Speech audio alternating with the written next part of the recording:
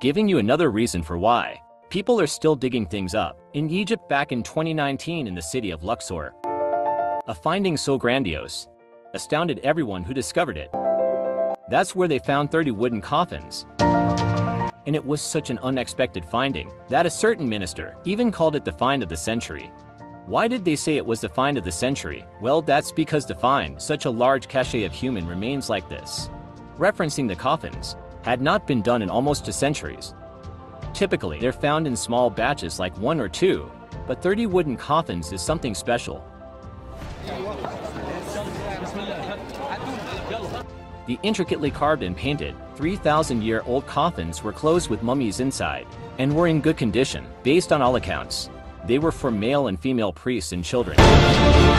And apparently the latest one is said to have been dated to around 1000 BC. To provide more context on this, by finding mummies of this nature, scientists can look into their deaths and learn more about their lives, which also, learning more about the period that they lived in. Every single body that's found has a story.